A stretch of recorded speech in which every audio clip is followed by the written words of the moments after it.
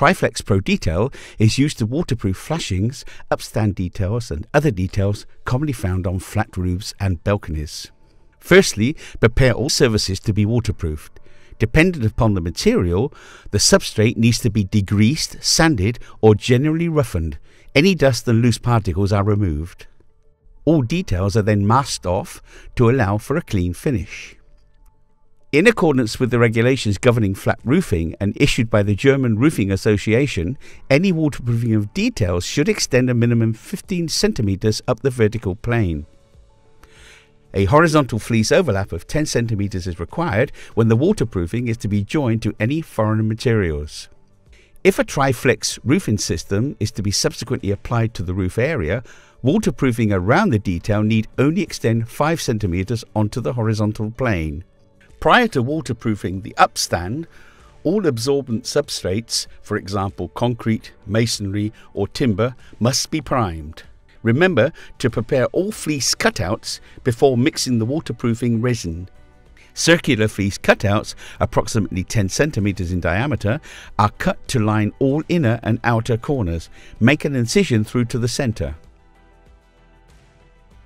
Check the prepared fleece cutouts fit into the inner and outer corners.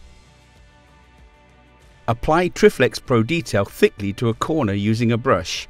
Position the cutout fleece into the resin, making sure there is no trapped air bubble. Make sure there are no dry areas the fleece overlap.